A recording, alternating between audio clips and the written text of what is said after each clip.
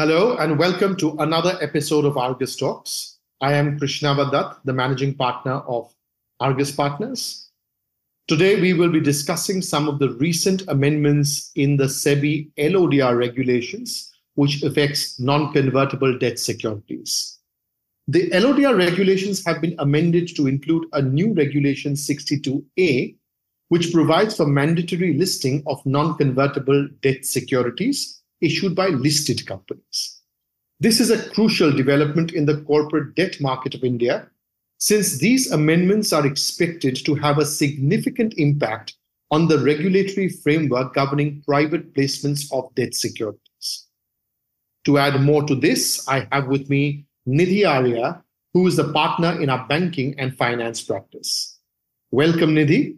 Now that we all know that a company that already has listed its shares on any recognized stock exchange must ensure that all its further issuances of shares are also listed. With this background, my first question to you is, how did the situation differ vis-a-vis shares and non-convertible debt securities or NCDs of a listed company prior to the amendment? And what are these amendments that SEBI has now brought into effect? Sure. Thank you, Krishnava. So non-convertible debt securities or NCDs are essentially securities which have a fixed maturity period and which either create or acknowledge any indebtedness. Examples being debentures and bonds. Coming to your question, it was always compulsory for a company that has listed its shares to list all its further issuances of shares on a stock exchange. But that was not the case for NCDs. Essentially, a company that had listed NCDs on any stock exchange could go ahead and later issue similar securities, which could have been either listed or unlisted.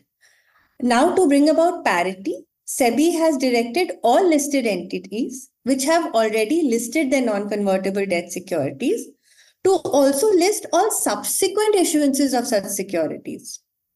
Additionally, if a listed company now wants to make a fresh issuance of listed NCDs, then such company has to also list all its previously unlisted NCDs within a period of 3 months. These requirements have now all come into effect from January 1st, 2024.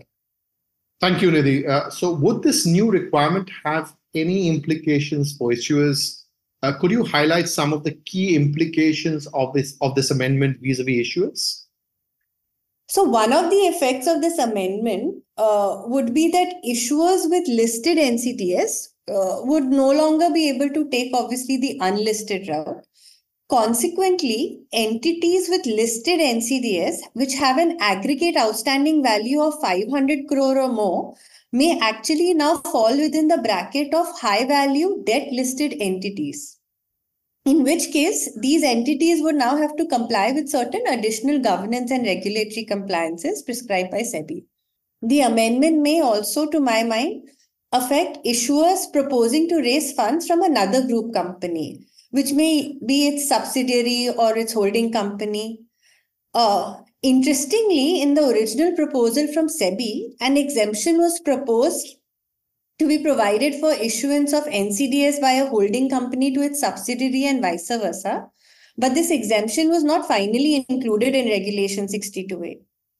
Having said that, I just wanted to highlight that SEBI has also recently introduced a new Chapter 6A in the LODR regulations, which actually provides a statutory framework for voluntarily delisting privately placed non-convertible debt securities. So essentially, an entity that does not want to list any future debt securities has the option now to delist their subsisting NCDs after getting an approval from the debenture holders. Okay, so my next and a natural corollary to that would be, now what would happen? How would this amendment impact investors? Yes, so one clear advantage for investors of listed NCDs is that such investors would now have access to enforcement actions under the SARFAESI Act as secured creditors, which is obviously not available to investors subscribing to unlisted NCDs. Another advantage that this amendment may bring to investors would be that investors also have recourse to the grievance redressal mechanisms that SEBI and the stock exchanges provide. On the other hand, for private credit funds who are Category 2 AIFs, this amendment may have a slight impact on their investment strategies, since under the AIF regulations, Category 2 AIFs are required to primarily invest in unlisted securities as against their other investments. So SEBI had actually considered this issue in its board agenda. And, when this concern was raised, it responded by saying that necessary amendments will be made to the AIF regulations, to address this concern. But that amendment has yet not come into effect. Sure. Thanks, Nidhi. That was very helpful. Can you throw some light on the rationale behind the introduction of these amendments? I mean, were there any prevailing issues which these amendments were intending to address? So we can actually gain some insight on the rationale behind bringing in this amendment from the press note and the consultation paper that was released by SEBI. Primarily, the core objective of introducing this amendment seems to be to safeguard the interest of investors by 1, facilitating transparency in price discovery, 2, enhancing liquidity, and 3, providing an easier exit for investors. It appears that the amendment was also introduced to bridge the information gap which was prevalent for investors of listed and unlisted securities of the same issuer. For example, prior to the amendment, an investor who had subscribed to listed non-convertible debentures of an issuer would have been entitled to receive disclosures as per the LODR regulations. However, an investor who had subscribed to unlisted NCDs of the same issuer would not have been entitled to receive the same disclosures. But now all investors of such securities of an issuer would be entitled to receive the same disclosures and information. So the amendment should actually bring in much required transparency in the debt market, Nidhi, right? So I also understand that SEBI has provided some exemptions. Can you elaborate on these exemptions which SEBI has provided? Yes, so SEBI has provided for certain exemptions from these listing requirements. So, for example, bonds which are issued under Section 54 EC of the Income Tax Act, that is, investments in these bonds are excluded from capital gains tax, have been exempted. Also, non-convertible debt securities which are issued either pursuant to an agreement with a multilateral institution or under an order of a court or tribunal are not required to be listed.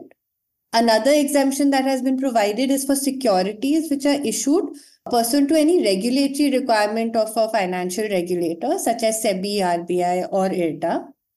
But in all these cases, such securities are also required to be locked in till maturity and cannot be encumbered.